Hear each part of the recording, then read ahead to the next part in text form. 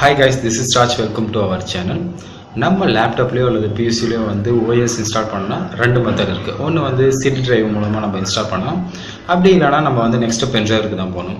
சரி, CD drive இருந்தா எந்த ஒரு ப்ராப்ளமே கிடையாது. நம்ம வந்து bootable OS டிஸ்கை வந்து போட்டு இன்ஸ்டால் பண்ணிடலாம். இதுவே வந்து ஒரு CD டிரைவோ அந்த மாதிரி எந்த ஒரு ஆப்ஷனுமே இல்லாத லேப்டாப்ல வந்து நம்ம OS இன்ஸ்டால் பண்ணா பென்ட்ரைவ் மெத்தடுக்கு தான் போகணும். சரி, பென்ட்ரைவ் மூலமாக நம்ம வந்து OS இன்ஸ்டால் பண்ணோம்னா ஃபர்ஸ்ட் அந்த பென்ட்ரைவ் வந்து பூட்டபிள் டிஸ்காக மாற்றணும். சரி, எப்படி வந்து நம்ம பென்ட்ரைவ் வந்து பூட்டபிள் டிஸ்காக மாற்றுறது அப்படின்னு சொல்லிட்டு தான் நம்ம இந்த வீடியோவில் பார்க்க போகிறோம். அதுக்கு முன்னாடி நீங்கள் இன்னும் டெக்டிக் சேனலை சப்ஸ்கிரைப் பண்ணலாம், மறக்காமல் சப்ஸ்கிரைப் பண்ணிங்க ஃப்ரெண்ட்ஸ். அவங்க வீடியோக்குள்ளே போகலாம்.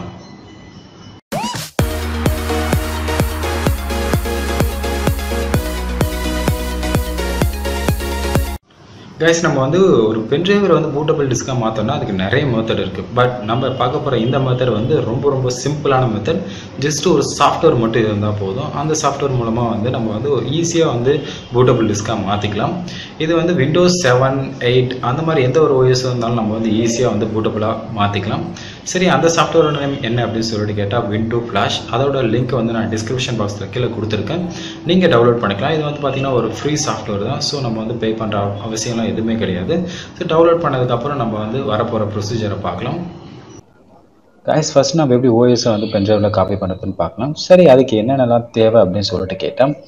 மினிமம் வந்து பார்த்தீங்கன்னா ஒரு 8GB பென்ட்ரைவ் வந்து பார்த்தீங்கன்னா இனஃப். அதுக்கு கீழே 4GB வந்து பார்த்தீங்கன்னா ஒரு சில OS பேக்கேஜை பொறுத்து இருக்குது. OS வந்து ரொம்ப கம்மியான ஜிபியில் இருந்துச்சுன்னா உங்களுக்கு வந்து 4GB இனஃப். ஓகேங்களா? நான் யூஸ் பண்ணிட்டு வந்து பார்த்தீங்கன்னா 8GB பென்ட்ரைவ். தென் அது மட்டும் இல்லாமல் உங்களுக்கு வேறு என்ன தேவை அப்படின்னு சொல்லிட்டு கேட்டால் OS Windows 7 OS இது வந்து பார்த்தீங்கன்னா ISO ஃபைலாக இருந்தாலும் சரி, உங்களுக்கு வந்து ஃபோல்டர் ஃபைலாக இருந்தாலும் சரி. ஓகேங்களா? தென் நெக்ஸ்ட்டு வந்து இம்பார்ட்டன்ட் சாஃப்ட்வேர். அந்த சாஃப்ட்வேரோட நேம் தான் ஆல்ரெடி நான் சொல்லியிருந்தேன், Windows Flash. இந்த சாஃப்ட்வேர் வந்து பார்த்தீங்கன்னா ரொம்ப ஈஸி ஒர்க் பண்ணுறதுக்கு. ஓகேங்களா?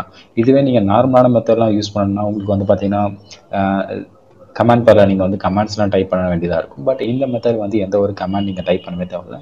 ஜஸ்ட் சிம்பிளான மெத்தட் தான். சரி, எப்படின்னு பார்த்துக்கலாம். ஜஸ்ட் நீங்கள் இந்த Windows Flash சாஃப்ட்வேர் வந்து ஓப்பன் பண்ணுங்கள். ஓகே, ஓப்பன் பண்ணதுக்கப்புறம் இங்கே அட்வான்ஸ் மோடுன்னு ஒரு ஆப்ஷன் இருக்கு இல்லையா? இந்த அட்வான்ஸ் மோடை கிளிக் பண்ணுங்கள். கிளிக் பண்ணிவிட்டு நம்ம என்ன OSஐ வந்து நம்ம பென்ட்ரைவுக்கு வந்து காப்பி பண்ண போகிறோம் அப்படின்னு சொல்லிட்டு இந்த இடத்துல செலக்ட் பண்ணணும்.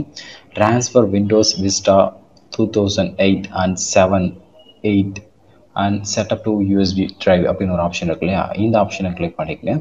கிளிக் பண்ணிவிட்டு ஜஸ்ட் கிரியேட் கொடுங்க. கிரியேட் பண்ணதுக்கப்புறம் இந்த இடத்துல பார்த்தீங்கன்னா விண்டோஸ் செட்டப் ஃபைல் பேத்னு ஒரு ஆப்ஷன் இருக்கு இல்லையா? இந்த இடத்துல யூஸ் மை ISO ஃபைல் அப்படின்னா நம்ம ISO ஃபைலாக இருந்துச்சுன்னா நம்ம வந்து இந்த கிளிக் பண்ணணும். ஸோ ISO ஃபைலாக இல்லை ஃபோல்டராக இருக்குது அப்படின்னா நீங்கள் இந்த டிக்கை எடுத்துகிட்டு ஃபோல்டரை வந்து ப்ரௌஸ் பண்ணிக்கலாம். பட் நான் வச்சுருக்கிறது ISO ஃபைல். ஸோ இதை கிளிக் பண்ணிவிட்டு ISO ஃபைலை வந்து செலக்ட் பண்ணுறேன். என்னோடய ISO ஃபைலை வந்து செலக்ட் பண்ணியாச்சு. செலக்ட் பண்ணதுக்கப்புறம் உங்கள் பென்ட்ரைவ் ஆட்டோமேட்டிக்காக அதுவே செலக்ட் ஆகிடும். செலக்ட் பண்ணதுக்கப்புறம் ரன் கிளிக் பண்ணுங்கள். கிளிக் பண்ணிவிட்டு I accept the terms and licence agreement click பண்ணிவிட்டு கண்டினியூ கொடுங்க. வார்னிங் மெசேஜ் ஒன்று காமிக்கும். என்ன அப்படின்னு சொல்லிட்டு கேட்டால் உங்கள் பென்ட்ரைவில் இருக்கக்கூடிய டேட்டாஸ் எல்லாமே வந்து எரேஸ் ஆகிடும். ஸோ உங்களுக்கு ஏதாவது முக்கியமான டேட்டாஸ் இருந்துச்சுன்னா அதை வந்து பேக்கப் எடுத்து வச்சுக்கோங்க. ஓகே, எனக்கு எல்லாமே பேக்கப் எடுத்து வச்சுட்டேன், எனக்கு எதுவும் தேவையில்லை. ஸோ கண்டினியூ கொடுத்துட்டு ஓகே கொடுத்துருவோம். இந்த இடத்துல பார்த்தீங்கன்னா ஃபைல்ஸ் வந்து காப்பி ஆகிட்டு இருக்கும். ஸோ இந்த ஸ்டார்டிங் ஆகிறதுக்கு கொஞ்சம் டைம் ஆகும். ஏன்னு சொல்லிட்டு கேட்டால் உங்களோட ஃபைல்ஸ்லாம் ஃபார்மேட் ஆகும் பென்ட்ரைவில் இருக்கிறது. ஸோ அந்த மாதிரி ப்ராசஸிங் நடந்துகிட்ருக்கும். ஸோ 10% வர வரைக்கும் வந்து பார்த்தீங்கன்னா கொஞ்சம் லேட் ஆகும். அதுக்கப்புறம் டக்குன்னு ஆகிடும். ஓகேங்களா? ஸோ வெயிட் பண்ணுவோம்.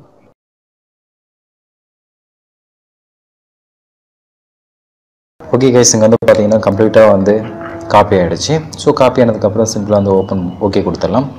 ஓகே கொடுத்ததுக்கப்புறம் கேன்சல் கொடுத்து இதை வெளியே வந்துடலாம். ஸோ வந்து பார்த்திங்கன்னா இவ்வளோ தான் வந்து நம்ம வந்து OS காப்பி பண்ணுற மெத்தட். இப்போ வந்து நீங்கள் வந்து பார்த்தீங்கன்னா கம்ப்ளீட்டாக வந்து OS வந்து பென்ட்ரைவுக்கு காப்பி பண்ணியாச்சு. இதுக்கப்புறம் நம்ம எப்படி வந்து OS வந்து இன்ஸ்டால் பண்ணுறது அப்படின்னு சொல்லிட்டு பார்க்கலாம். இப்போ வந்து காப்பி பண்ணியிருக்கிறது வந்து Windows 7. ஸோ Windows 7 OSஐ வந்து நம்ம எப்படி இன்ஸ்டால் பண்ணுறதுன்னு சொல்லிட்டு நெக்ஸ்ட் வீடியோவில் பார்க்கலாம். அது மட்டும் இல்லாமல் இந்த வீடியோ பற்றின உங்களுக்கு வேறு ஏதாவது டவுட் இருந்தால் கமெண்ட் பண்ணுங்கள் ஃப்ரெண்ட்ஸ், நான் ஹெல்ப் பண்ணுறேன். அண்ட் தேங்க்யூ ஃபார் வாட்சிங். கைஸ், இந்த மெத்தட் உங்களுக்கு ஓரளவுக்கு ஹெல்ப்ஃபுல்லாக இருந்திருக்குன்னு நினைக்கிறேன். ஸோ இந்த மாதிரி இன்னும் நிறைய மெத்தட் இருக்குது. அது மட்டும் இல்லாமல் நெக்ஸ்ட்டு வந்து நம்ம வந்து எப்படி வந்து OS இன்ஸ்டால் பண்ணுறதுன்னு சொல்லிட்டு பார்க்கலாம். அதுக்கு மட்டும் இல்லாமல் இந்த வீடியோ உங்கள் ஃப்ரெண்ட்ஸ் எல்லாருமே ஷேர் பண்ணுங்கள் ஃப்ரெண்ட்ஸ். அண்ட் தேங்க்யூ ஃபார் வாட்சிங். பாய்.